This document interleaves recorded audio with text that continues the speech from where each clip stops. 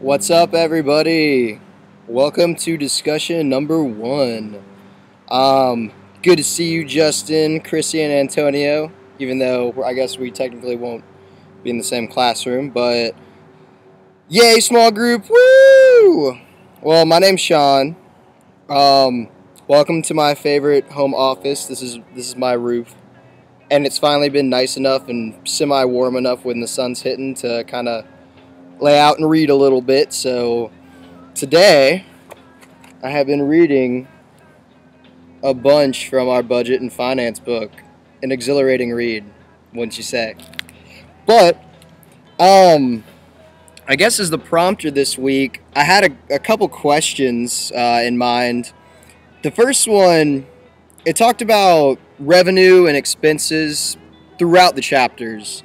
Well, I guess throughout the chapter 2 that we mainly had to read this week.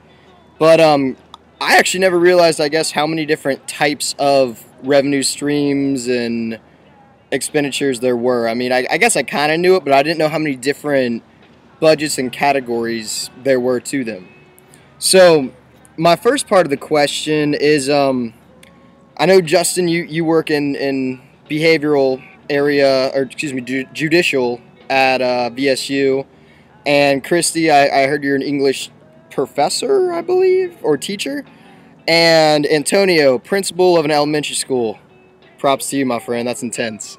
But I guess with all of it, it comes back to what revenue is collected from y'all's areas. Are there certain types that you get more from? And countering that, what expenses do your certain sections use? I know, for example, I work at the campus rec department and the outdoor department, mainly overseeing the rental center and the challenge course. So I was kind of going through and trying to answer my own question a little bit.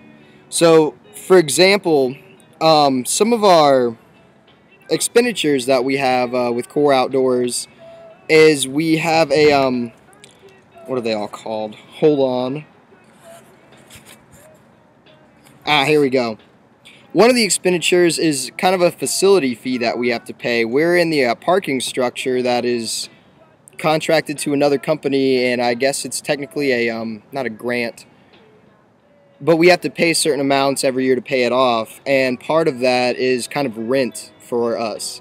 So a facility fee is definitely one that we pay out, as well as travel. Each graduate assistant, we get a certain stipend, as well as professional staff. And a lot of times we try to bring some students by supplementing some of their expenses so we can bring them to things like conferences and whatnot. Going along with that, we also do a trips program. So we will take vans and take students to different states, different parts of Georgia to do anything from whitewater rafting to rock climbing and everything in between. So travel is another expenditure that we have. As it mentioned in the book, like many areas, salaries are probably one of our most large expenditures. Everything from professional salaries to graduate assistant salaries and paying for the degree. And the biggest one is student staff. We have, I would say, in our area alone, at least 30 students that we have working as a facilitator on the ropes course, the rock wall, or the trips or rental program. So student salary is a big one. And then, of course, program supplies. If we have a tent that gets a big rip in it, we have to get a new one. If we have a piece of gear that's not as safe as we'd like it to be, we have to take care of it and replace it. So that doesn't come up so much. We get really good at kind of fixing things that we need to in-house, but we definitely, it's some expensive equipment that we need to get originally. And the last big one that I could think of was professional development. We have a multitude of certifications that we get. Most recently was our ACCT Level 1 Challenge Course certification, where myself and 10 students, we ended up getting this and kind of signed a contract that we vowed to work for a certain amount of hours for the school, and they took care of the certification. But that was an expense for us. So that was definitely one. Now, on the flip side, what kind of revenue do we pull in? So our main source of revenue is actually probably contract type work. So On the challenge course, we bring in outside groups.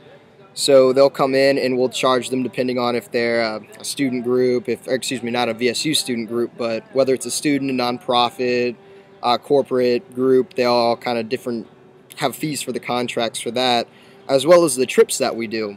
Students, they pay a certain price to go on the trip, and they had kind of described contracts in here as the group or person would pay for something, and then the school would in fact then do a service. So I believe that trips would fall under the contract category as well. The next one is a special student fee. We actually do collect student fees, which I'll talk about in a little bit, to fund our program. But for instance, when we built our challenge course, we had a special student fee for a couple semesters, and that was a fee that we pulled in, a one-time thing, and in turn we actually now allow students to come onto our course for free, student groups, and that was part of the contract of that special student fee. Now each semester we do pull in a mandatory student fee that's part of kind of the campus recreation budget. They allocate, I believe, $5 from each student to come to Core Outdoors, and that helps supplement all of the expenses we talked about earlier. So, what do your programs use in terms of revenue that's collected as well as expenditures? And they did a really good job, I think, actually, in the chapter, kind of breaking down. It's really white, but there we go. Of breaking down different kind of expenditures and revenue generation. So definitely take a look at that. It was a good read, to be honest. I do have a follow-up question, kind of an overall higher education question is, what are some trends that we've been seeing, not only here at VSU, but in higher ed in general in the last few years? It talks about the recession in here and what's happened. They keep talking about like 2008, 2009, so it's been a few years since. Are we still seeing effects of that? I know, for instance, here at VSU, what the big talk of the town seems to come back to is our student enrollment's down. And this last year, we had to go through a big thing to budget for, I believe, 6% decrease is what they estimated. I want to say it came out to be 5 and change, so we budgeted well. But the fact that we do have less students, that's less tuition, that's less student fees, and that's less money that is coming into VSU. And it's definitely taking an effect, I believe. Are there any other trends that y'all have been noticing? What are they? And do you think that, I wouldn't say an easy fix is in to fix it, but are there things that we can do to, I guess, offset these trends? Also, good trends. Are there any awesome trends that we're like, heck yeah, keep them coming? That's helping us out a lot.